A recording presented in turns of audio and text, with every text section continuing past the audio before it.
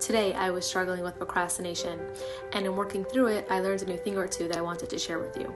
So the first thing we know about procrastination is that it has nothing to do with laziness. So moving that aside, why do we procrastinate? We actually procrastinate doing tasks because we are avoiding the feelings that we imagine will come up when we attempt to do that task. So the first thing you need to do when you find yourself procrastinating is ask yourself, what feeling am I avoiding by avoiding this task? So for myself, I identified that I was avoiding feeling overwhelmed. I imagined I would feel really overwhelmed when I started doing that task, and I didn't want to feel that way. So once I identified that I didn't want to feel overwhelmed, I mentally prepared myself to be okay with feeling overwhelmed, and I told myself, it's okay, I can feel overwhelmed while I do this task, and I can live through it.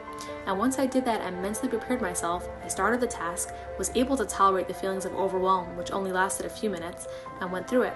So remember that the next time you're procrastinating, identify the feeling, mentally prepare yourself. You got this. Good luck.